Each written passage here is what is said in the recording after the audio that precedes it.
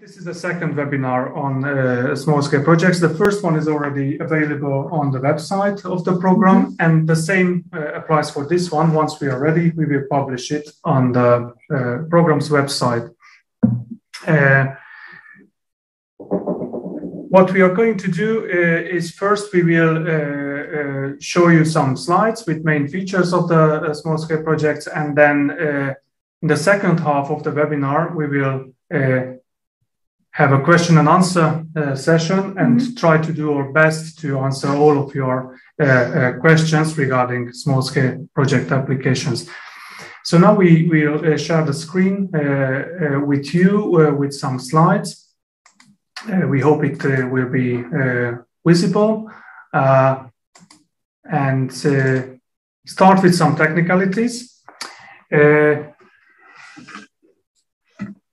As I said, the meeting is recorded. All the participants are muted and the cameras are switched off. We don't use the chat functionality of the Zoom. Instead, we will use Slido for recording your questions, and we will go through all those questions in Slido in the second half of the webinar. What you can still do is when you see a question you wanted to ask, you can vote for this question, and then it ranks higher in the list. So most probably it will mean that this question will be earlier answered, hopefully. Exactly. Yes. So please scan the QR code or go to slido.com and enter the password small scale, and you are already in the question and answer session, so you can pose your questions during the webinar already. What is the aim of the webinar? Actually, we want to equip you as potential applicants with the main features of small-scale projects, what to consider during the development of such an application. But why exactly small-scale projects? Sarah, can you tell us about this a bit more? Absolutely. It's a very good question. In fact, the small-scale project scheme that the Interreg North Sea program is running in this program period of 2021 to 27 is brand new to the program. We have not done this before, and our stakeholders, our monitoring committee, the delegations from our member states thought it would be really useful to have a new initiative in our program that would allow smaller projects that would run for a shorter amount of time, but be able to get up and running very quickly to go forward. We have, as you may know, some new regions, and in fact, a new country joining our program this period. France has joined with 3 new regions. Some new Flemish regions have joined, and the entirety of the Netherlands is now in our program. So we want to onboard these new regions. And the small-scale project scheme is one way to get these regions and the organizations in these regions on board in projects in a very quick and efficient manner. Another advantage or benefit to having this for the program is to attract new partners. So not just the new regions, but it's always good, don't you think, to have organizations that haven't participated in our projects get in and bring a new perspective, bring some new experience to our projects. In addition, our program has 4 priorities. And in those priorities, those thematic priorities, we have some new specific objectives, some new areas of focus in the new program period that we would like to see organizations take up in projects. And the small-scale project scheme is another way to address that. And finally, really honing in on that last point, actually, to get new ideas off the ground, brand new ideas, brand new topics, brand new pilots and ways of demonstrating things. We feel the small-scale project could help to bring that to fruition. So those are the main reasons that the Interreg North Sea program has decided to start up the small-scale scheme. Thank you. Yeah, but could you tell us, Peter, what exactly is the scheme? How does it work? Like, what are the limitations or the boundaries? Yes, exactly. We have a framework to do those ideas get off the ground as quickly as possible. Yeah. And these are the main parameters, what you can see now on this slide. Small-scale projects can last up to 18 months, so 1.5 years you have for implement small-scale projects. At least 3, maximum 7 partners would be in a partnership, but at least from 3 North Sea region countries. That's a very important message to keep the transnational angle of these smaller projects. So at least 3 partners, maximum 7 partners in a partnership. The total budget is limited to 500,000 euros in total. So the whole project, all the partners together will have able to plan a budget up to 500,000 euros. This is a rule of thumb. We don't have a minimum budget, but we recommend to plan your project in small-scale project scheme at least 200,000 euros, enabling to finance real projects, actually project activities. The last point on this slide is just a little bit of teaser. I will talk about this later. We use in small-scale projects only this budget planning option, which is the use of the 40% flat rate based on the staff cost planned on a real cost basis.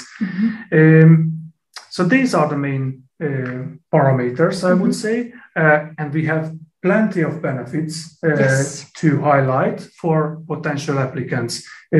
Let's start with some real benefits for the applicants, Sarah. Absolutely.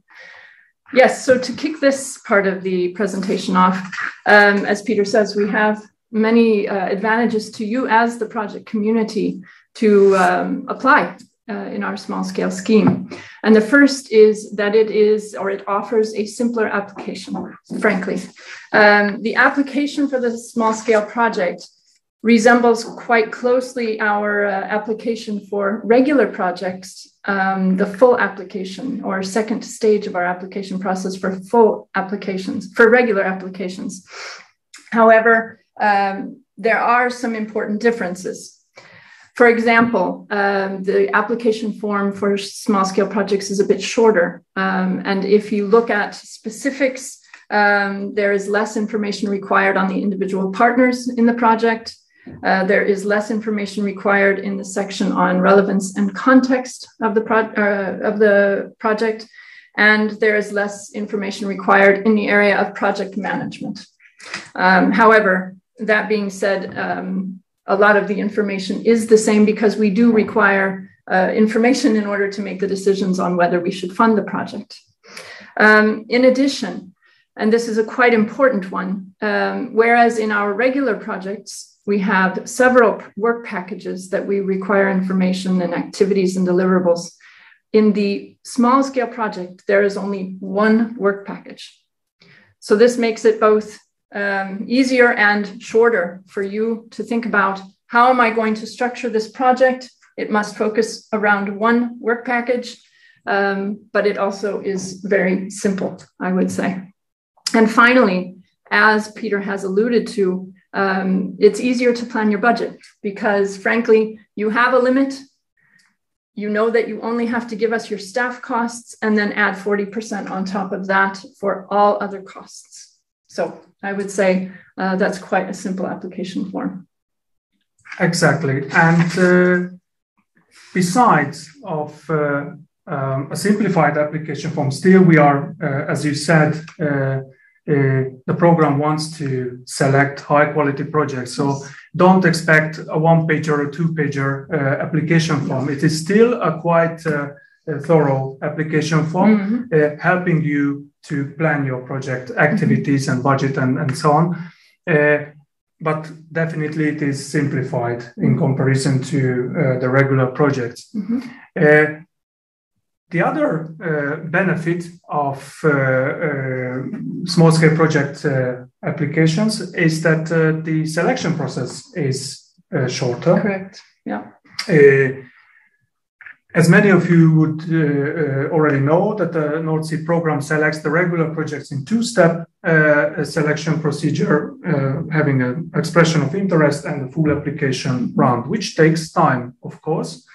In case of small-scale projects, we use only one-step selection procedure. So the previously described application form is the only entry point for your project into the North Sea program. And based on this one single application form, the assessment will be done.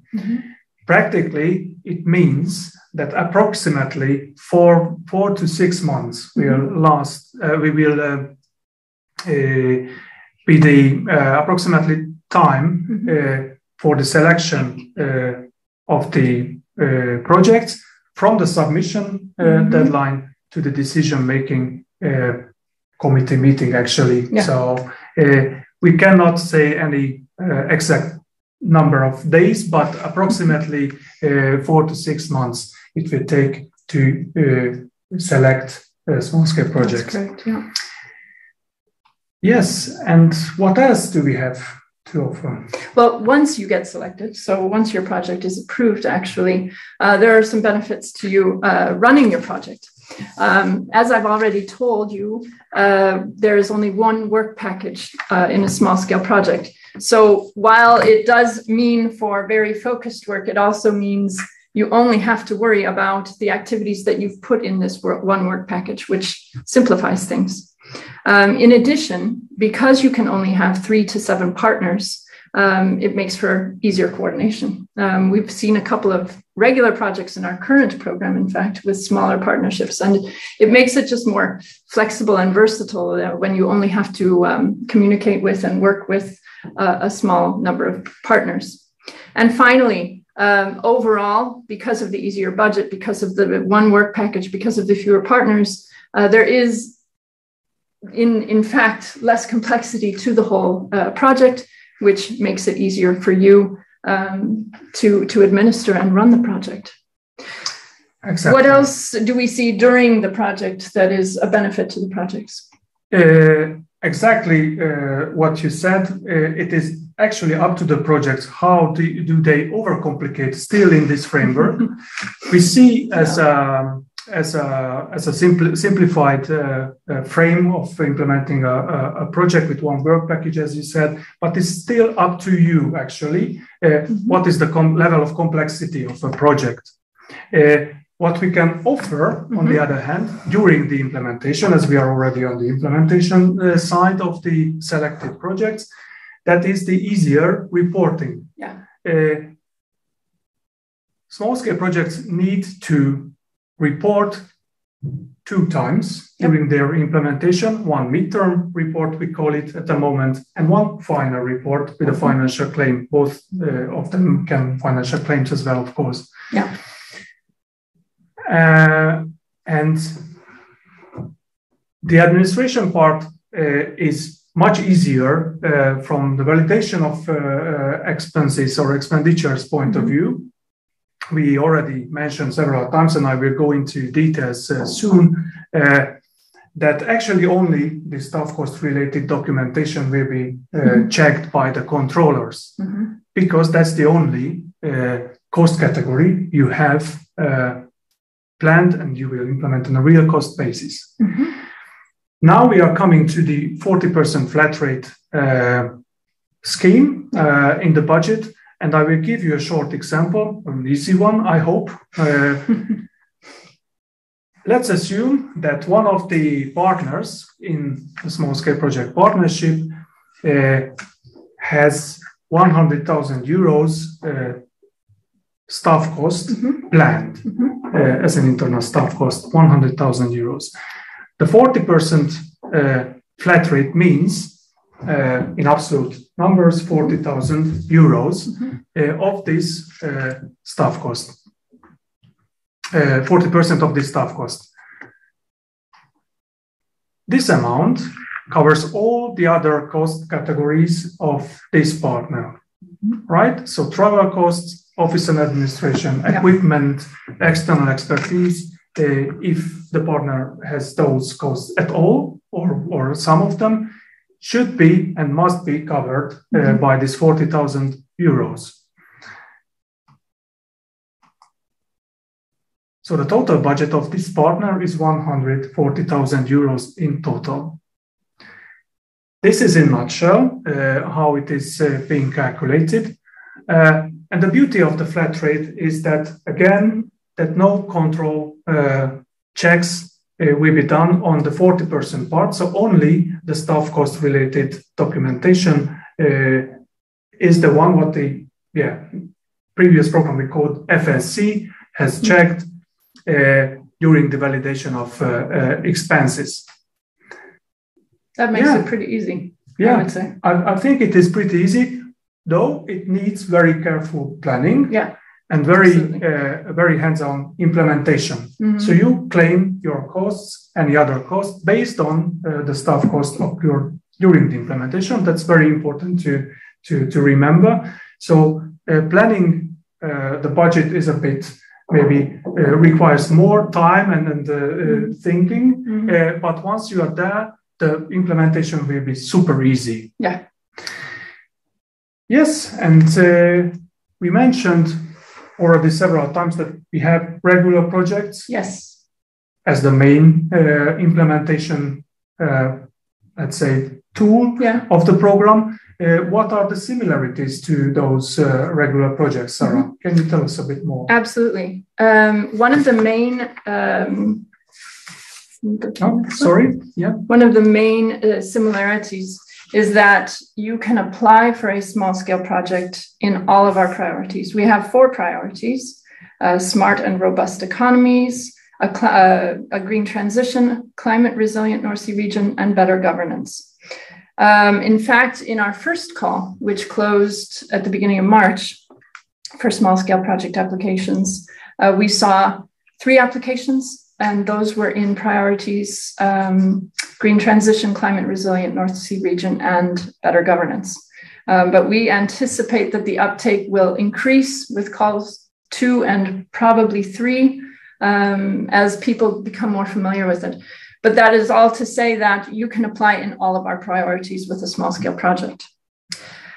Second, and this is quite important, we would like to see small-scale projects take up new ideas. We've already said that. Bring in new partners, bring in the new regions and so forth. But it's very important that when you plan your small-scale project, when you're thinking about the concept, that you're thinking about a project running for 18 months that has something very solid to show at the end of that, so that we can see it as a standalone project. While we anticipate that people will test things out in these projects, the pilots and demonstrations, of course, on a reduced scale, we would, and they might take these up in future projects in our program or even in other programs such as Horizon or LIFE. What is essential when you plan the project and run the project is that it is a project that runs from beginning to end and has some results to show for at the end. So that is also very similar to our regular projects. And finally, this goes without saying, I would say, but we expect very high quality in our small scale projects. Again, this is a new initiative for us, so we don't know exactly what to expect when we see these projects running and finishing, but that they should have a high quality application and be able to run for 18 months at a very high rate of quality. That's a given, I would say. But there are also some additional similarities to regular projects, and that's more on the structure and what you see when you are filling in the application. So as you may or may not be aware, we have what we call in our program an intervention logic, which is the clear logic of how your project is designed, from the objective down to what you want to see in the results at the end of the project. And this intervention logic is the same for both regular projects and the small scale projects. If you are not as familiar with our intervention logic and how it works, we recommend that you look at our website where we have done at least 2 webinars on this topic. So you can get familiar by watching those videos. We also have a fact sheet on the intervention logic that explains very clearly the definitions of deliverables and outputs and results. And we also had at our Get Ready event in Bruges in May, a presentation on this, and you can find the slides for that on our website as well. So that being said, the indicator set that falls into the intervention logic is also the same. So we have the overall objective of the project. We have the activities that you create your work package around. And with those activities, there are some deliverables. And from the deliverables, we expect some outputs and results to your project. So all very similar, depending, no matter which type of project you're applying for. In addition, we would like to point out that the communications area of the projects is also similar, both in the regular projects and the small scale. There are at least 1 or more communication objectives in the work package in small scale projects. You can choose just 1, or you can have more than 1. And target groups, the groups that you hope to target with your communications objectives, are also required. In addition, there are communication activities that must be described in the work package that help to achieve that communications objective. So please keep in mind that when you fill in your application, you include activities on communications specifically.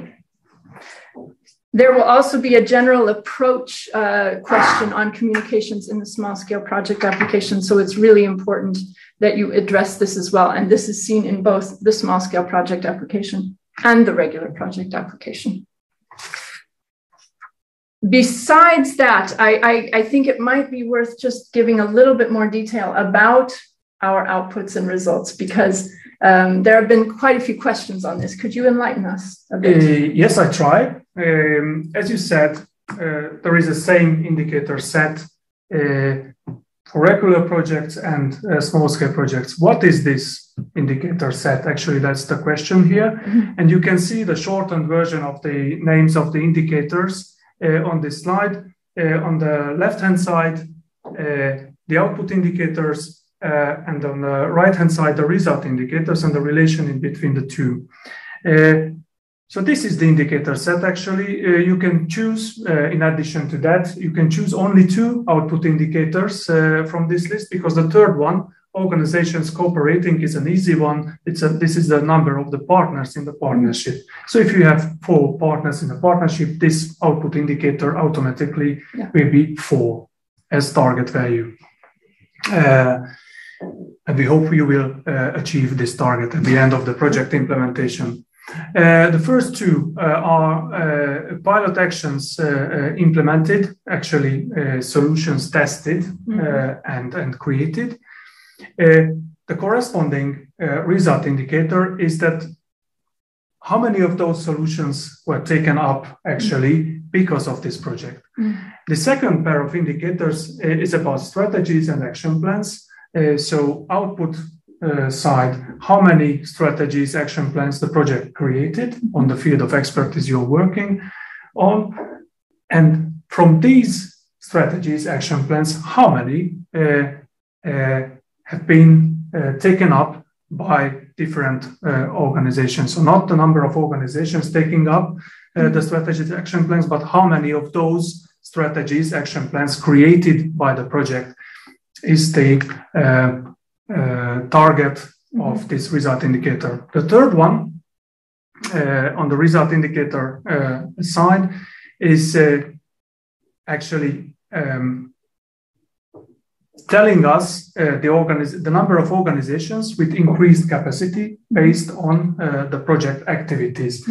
How we define increased capacity, that's a open-ended question, actually. There are several thoughts we have. Some ways an organization has to increase the capacity, whether it is their staff or their internal procedures or whatever they gained from this project, then we can count those organizations as an organization with increased capacity. The only difference in the relation is here in this pair of indicators, because in this case, we would expect more organizations with increased capacity as a result of the project implementation than the partnership, the number of partners in this partnership. So it's important to remember the relation between the target values of the output and result indicators.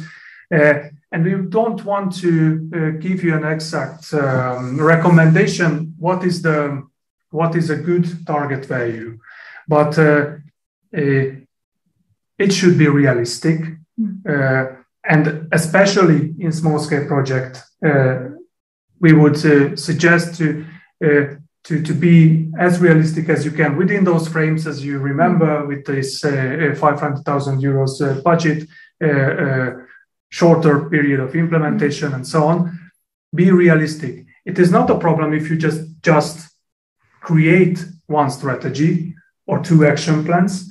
It should be realistic, and the main thing is that it should be created by the project. So you won't gain more scores or ranks during the assessment if you put 100 strategies, 50 action plans, because there is a question mark whether it is really achievable within those frames.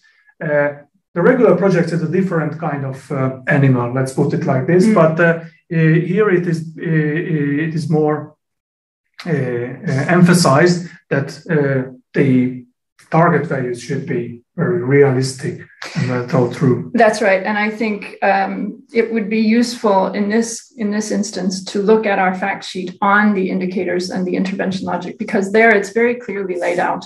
What do we mean when we talk about pilot action? What do we mean by strategies and action plans and so forth? So we would encourage you to look at that.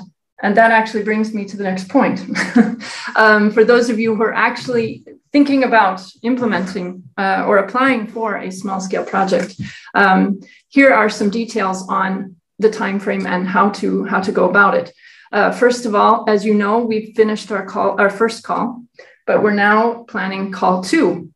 Call 2 opens the 1st of August, and it will close with the submission deadline of the 14th of November. So all applications that we accept in our program, small scale project, expression of interest or first stage, and then full application for the successful call 1 expressions of interest will be due by the 14th of November.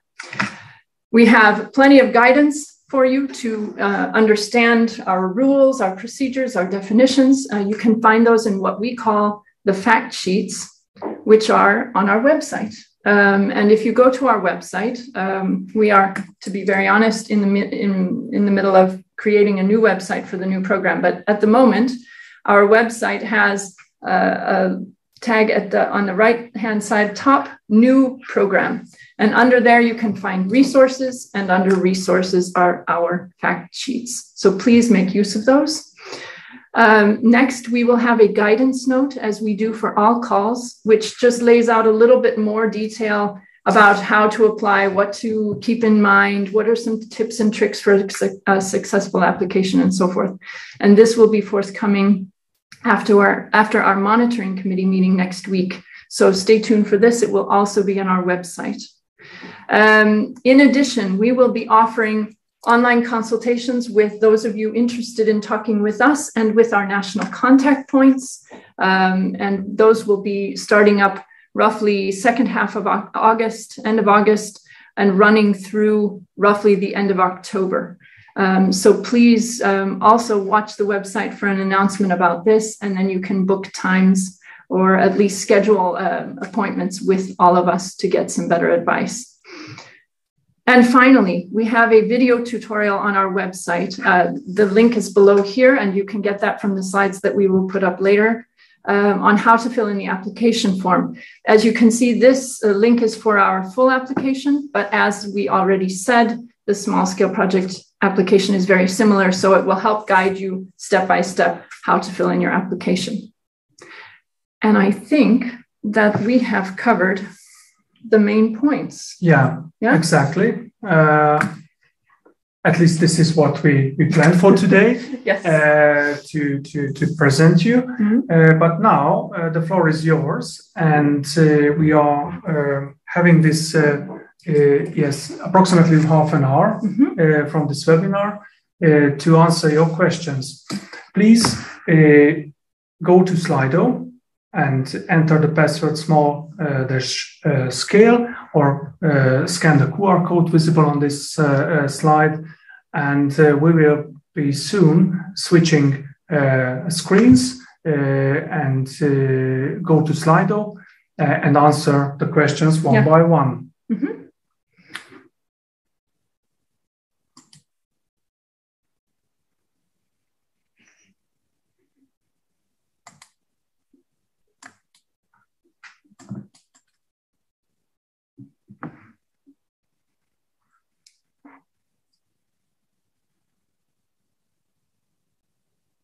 Okay. Those are some good questions. Yeah. To start with. So, Peter, let's start with the top one. Okay. So what's the average number of activities you expect in the work package? Actually, we don't have any hard guidelines on that. So it is up to the project content, of course, how many activities you plan. But what we see so far is that an average number of activities is between 5 to 10. It is not a problem if you have 12 or 11, but don't try to squeeze in a small, and we are talking about small scale projects, right? Yeah. Don't squeeze in a regular project into a small scale project, having 25 activities in this one work package you have in case of small scale projects. So let's say between 5 and 10 is absolutely fine and meeting the average numbers so far we have seen. Yeah, I would agree with that. I would say, again, your word from before, realistic. Yeah. It's almost more important when you're planning a small scale application that you think through how can we get done what we need within the 18 months. So 5 to 10 would be quite realistic, I would say, depending on the scope of the activities. But don't forget the communications activities. I think that's also important. That's important. It's not only the pilot or the strategy that you want to plan and so on and so forth. It's also the communications activities that are going to support that those efforts. Yeah. Yes. Absolutely. What kind of partners can submit an application? All kinds. Yeah. We see a lot of public authorities, of course, in our projects, local level, regional level, also national level. We see private partners, and we especially encourage small and medium-sized enterprises in our program. We see NGOs, we see research institutes and universities. Have I forgotten anything? I think more or less. Yeah. I mean, the main point with a partnership is that it's the right mix of partners. Are these the partners that can get done what you've said you want to do in your project application? Are they the ones that can meet the objective that you've set? Exactly. That's the main point. So the relevant partners to the topic you are addressing. Yeah. Technically, the lead partner is the one who is submitting the application. So there is a lead partner principle. Previously, it was a lead beneficiary principle that is the same, actually,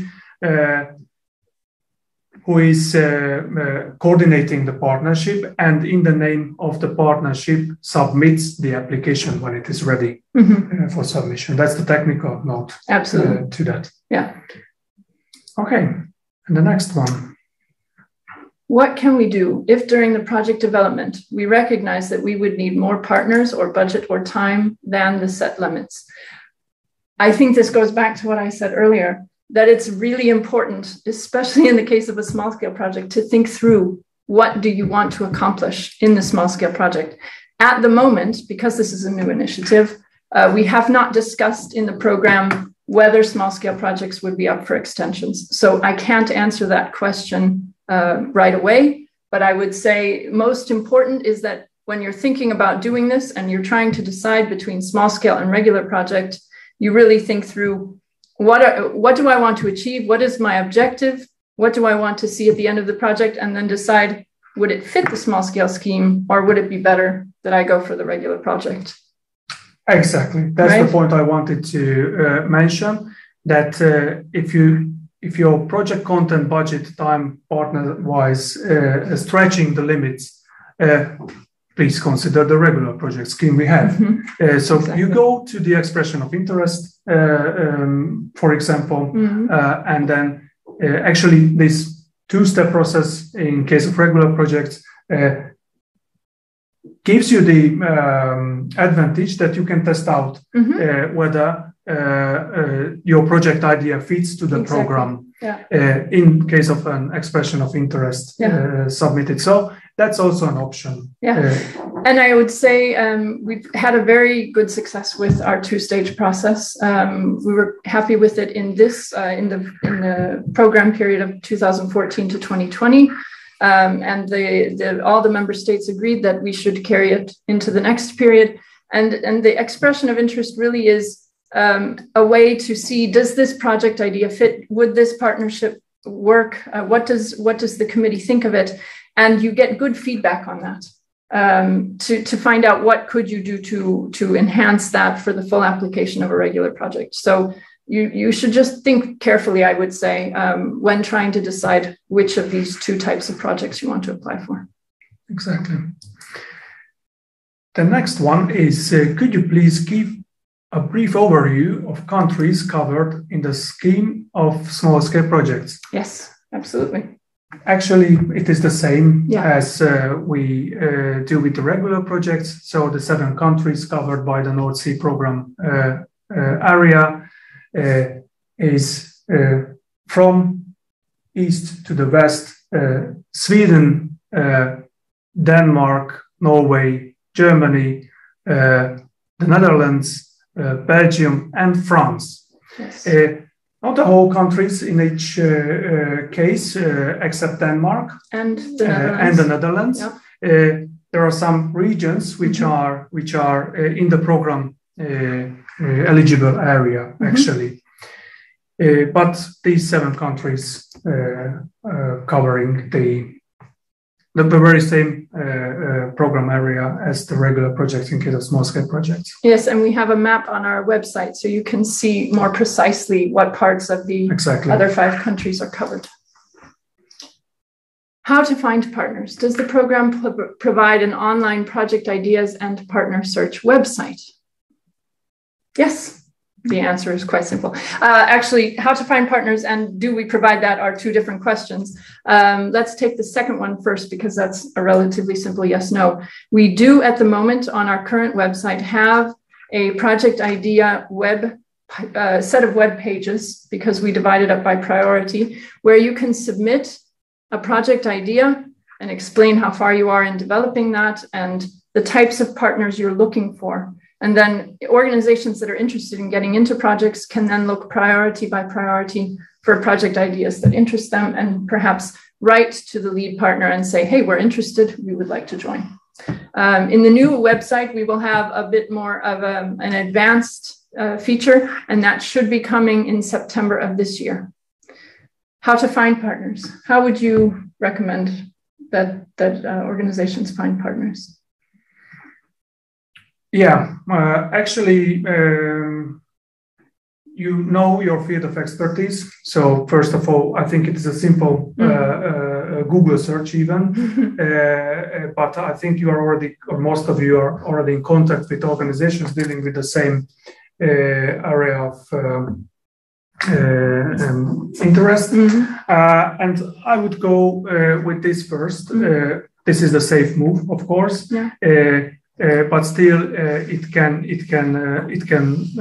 establish a good partnership. I think here we can also offer the help of the national contact points. Absolutely. To contact your national contact point if you're stuck with having partners. and they will be eager to help you actually to establish good partnerships. And they're experts in their countries, exactly. So they know the organizations that are interested, are eager, are looking for, or are already involved in projects. So we would highly encourage you to make use of that network. The national contacts can be found on our website as well.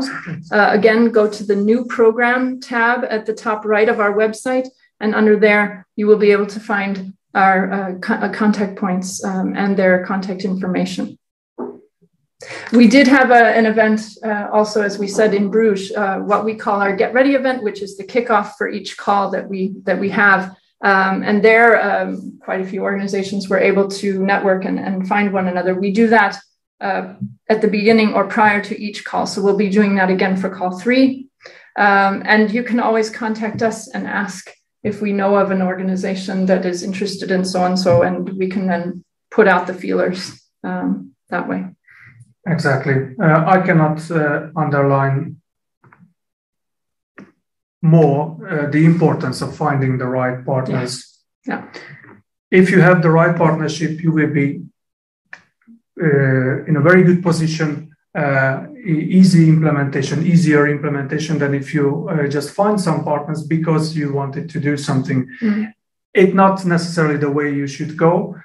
So be all partners very enthusiastic, engaged in the project, what you will implement. That's very important thing. And the commitment to the project is, almost the most important thing in case of partnerships. And it just occurred to me, another way to look for partners would be to go to our current projects on the website. Look through for projects that are doing at least maybe something similar or related to what you're interested in doing, and then look at the partnership for that project and see if there are some that might be open to it. You could just contact them. That's what the website is for, is to make all of this information transparent. So, exactly. Yeah. Next question is there a lower limit to the number of countries involved in a small-scale project? Yes. Yes. There is a limit of 3. So at least 3 from those countries I just listed previously. The partners from one partnership should come at least from 3 of those countries into the partnership. It can be more. Maximum 7, actually, but at least 3 countries, partners from at least 3 countries should be involved. And again, it's about what the project is about and what you're trying to achieve again. So it has to fit. And generally, we encourage more than the minimum, if it's possible, but minimum is 3. That's correct. Remember, we are still implementing a transnational program. So it is not a cross-border relation. It is a transnational angle. You should bear in mind. Yeah, exactly. Are your small-scale projects coordinated with main project calls? Yes. At this moment, we are running our calls for all 3 types of applications. So as I said, call 2 will be open to the small-scale projects, to the first stage or expression of interest, and to the second stage with what we call the full application for the successful expressions of interest from call 1. So yes, it is the same. How can fresh graduates get involved? Can they be the lead partner? If you mean by fresh graduates, an organization which never ever participated in Interreg project, then yes, they can. We encourage new organizations. We encourage new organizations to take on board. And in this case, it is up to the partnership to decide who is the lead beneficiary, who is the lead partner, sorry. So yes, if we understand the question correctly, new organizations which never been involved in Interreg projects before, they can be lead partners. Yeah, they just have to pass, the capacity check, the eligibility check that shows that they are financially sound and they have the management resources to be able to run such a project. But being a small scale scheme, as we've already said, the administration is, the demands on administration are lower, so it makes it all a little bit simpler. If by fresh graduate, however, you meant actual graduates, individuals, they cannot be lead partners. The lead partner has to be an organization. But we encourage organizations to get the right people on board to work on the projects, and that's really the requirement. Yeah.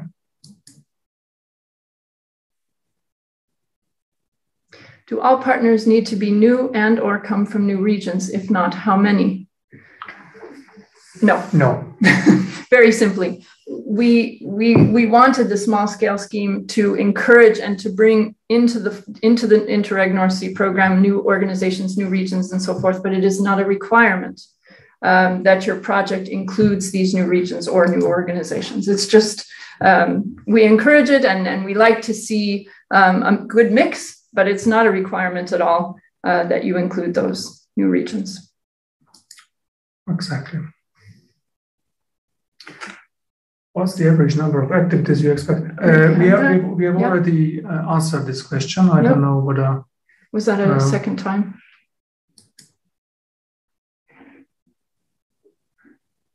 How long will it take between submitting a small-scale project application and when the project can start?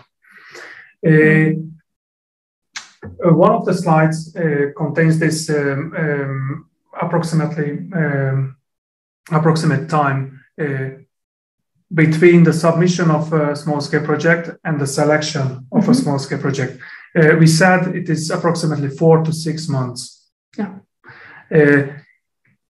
If you calculate with this and you set your project start date approximately in a 6 months time from the submission, then you are most probably very close to the first starting date possible. Correct. If if you need more time to set up the project, then of course you can add up a couple of months. But I would say around this 6 months is the best to start the project. And it is up to you to set what start date you'd like for your project. So exactly, counting from that 18 months forward, that's the project lifetime. Yes. Could you explain a little bit about the selection procedure? Yeah. Well, as you said, we have an assessment of our project application. So what happens when the deadline passes is that your application goes through what we call the assessment procedure. And the assessments are done here in our Joint Secretariat office by project advisors like Peter, who look at the technical requirements of our projects and assess the content of the application against those technical requirements. Then the Joint Secretariat makes a recommendation either to approve the project application or to reject it. When the assessment procedure is complete for all project applications, those applications and assessments go to our monitoring committee, and the monitoring committee delegations, which come from each member state, then also read the applications and the assessments and make a decision whether they would like to approve or reject the project. When that process is finished, then there is a meeting where the member state delegations get together and discuss the assessments and the projects and decide as a final decision whether to approve or reject the applications. You can find more information about this in yet another one of our fact sheets on the website, which explains that quite in detail. What about co-finance? Actually, there is an easy answer to this because it doesn't differ from the regular project. So all project budget is co-financed by ERDF funds, ERDF countries except Norway, 60% of the budget is ERDF contribution. In case of Norwegian partners, this is a bit less, 50% from Norwegian funds. So this is the setup: 60% for ERDF partners, 50% for Norwegian partners. In the other way around, if you are from an ERDF country, you have to provide 40% on contribution, so your own money is 40%. In case of Norwegian partners, it is 50% of the budget. And that's both for regular and small-scale project. Yeah. Yes. Yeah, go ahead. Oh, it disappeared. It was about recommending whether you do a small-scale project prior to before regular, you, right? Yes. As far as I remember. Yeah. That was it. Exactly. And I addressed this in one of the latter part of our presentation slides. Do you recommend participating in a small-scale project first before developing? As we said, it really depends on what you want to accomplish with the project. It is absolutely feasible that you will run a small-scale project and realize at the end of it, when you have your results, that, wow, this really worked, but I really want to see it in a wider partnership, a broader geography, longer scale with project lifetime, and then you would go forward and apply for a regular project. But the thinking behind applying for a small-scale project should always be, is there something that I would like to do and explore and achieve within a short time frame and the parameters of the small-scale project, and therefore apply at that level of the small-scale project, but at the end of which, if you see there's something more that you would like to get done, then you would go for the regular project. It is what we are not looking for is a small-scale project where you're purely preparing to run a regular project right after that. That's why we explained the importance of the expression of interest, which is our first round of application for the regular project. You're testing whether the project idea fits with the program, whether the committee would like to see that as a regular project, and then you go to the second stage. So there is a tad gray area here, but I hope that I've been clear about the difference between why you would go for the small scale project versus the regular project. I understood it, so I hope the majority of you will also understand it. Yeah. I think that was the last question so far. Okay. If we still have 5 minutes, so maybe we can. Okay, there's one more. Peter. Under 2.5, so we understand this is under specific objective 2.5, which is in our second priority on the green transition. You mentioned urban mobility. What is the definition of urban? We are on an island with 4 villages. Is that possible? We've had quite some discussions on that.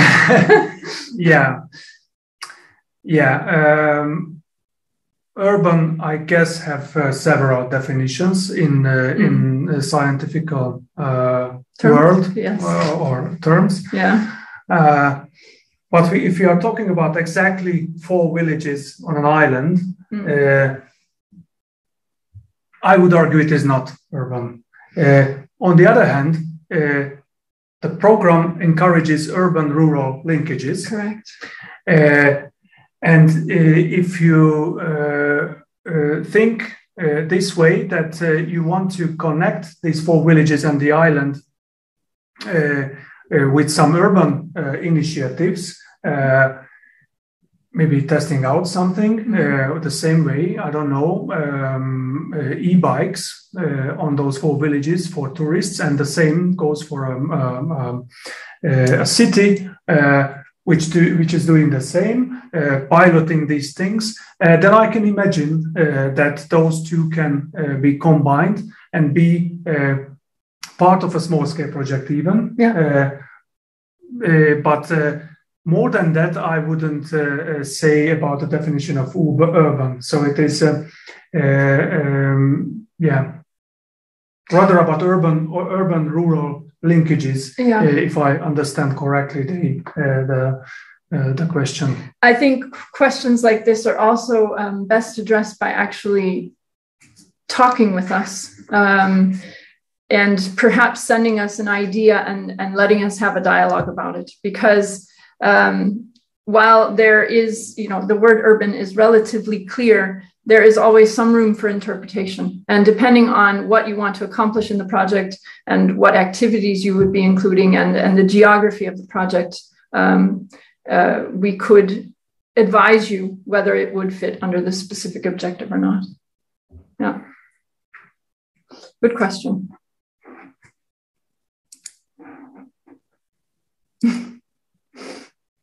Well, that's a very nice ending. Yeah. Thank you, Victor. Thank you for being here. And we hope that we clarified a lot of things in connection with small-scale projects. And we really encourage you to start sooner than later, yes. Establish partnerships with your project ideas, because even though Sarah mentioned that we will launch the second call on 1st of August, I would say before summer break, it is a good idea in the next couple of weeks to kind of sit together and do the first steps with your project ideas in small scale projects, and then it will be easier to continue after summer break. From 1st of August, you are able to work on the application. Yep. Yes, exactly. Absolutely. So please go ahead. We are really eager to see more and more small-scale projects in the program. And let us know if after this webinar, if you have questions, let us know what they are, and we'll be happy to answer them. Exactly.